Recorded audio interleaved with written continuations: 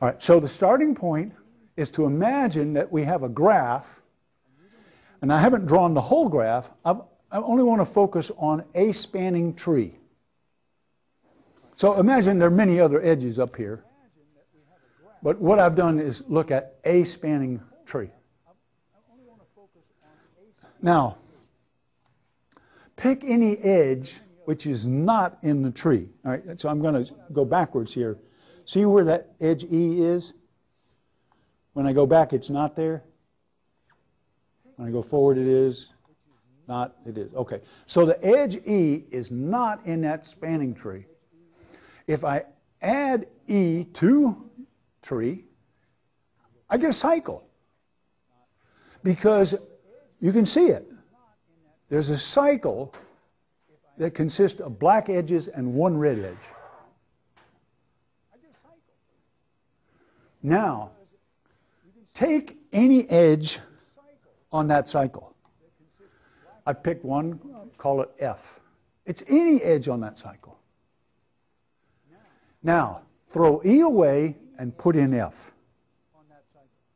What do I have? A spanning tree. It's just like bases in vector spaces.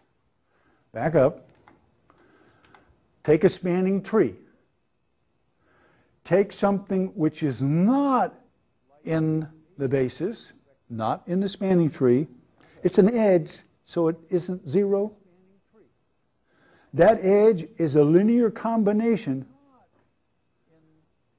of basis elements. The ones with non-zero coefficients are the ones around the cycle. And if you identify anyone with a non-zero coefficient, like F, you throw away F and insert E, and you have a new basis, a new spanning tree. That's the exchange principle for spanning trees, and it should remind you of linear algebra. All right, now I saw 3 questions. I'll start here. Yes? Does the exchange principle apply to minimum spanning trees as well? Yes, but it's just a principle about spanning trees.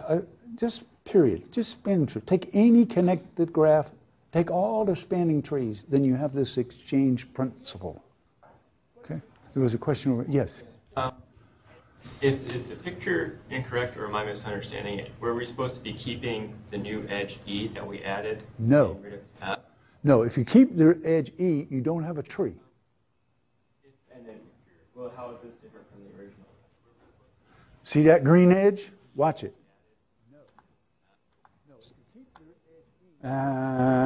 Okay. The thing that's different. See that green edge? Watch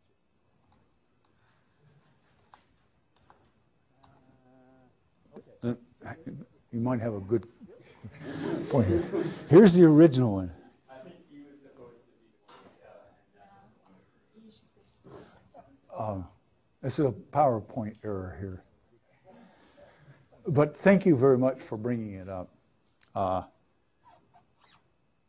What you're supposed to do is add the extra edge E. Now you take any edge on the cycle. I did, that's F. Now what I want to do is throw away F and put in E. I did, the next slide is backwards.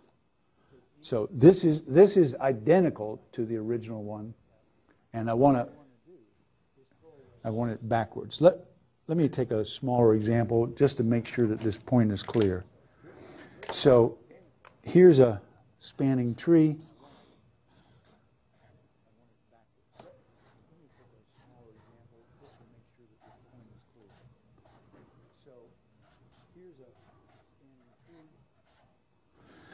And I take any edge which is not in that tree.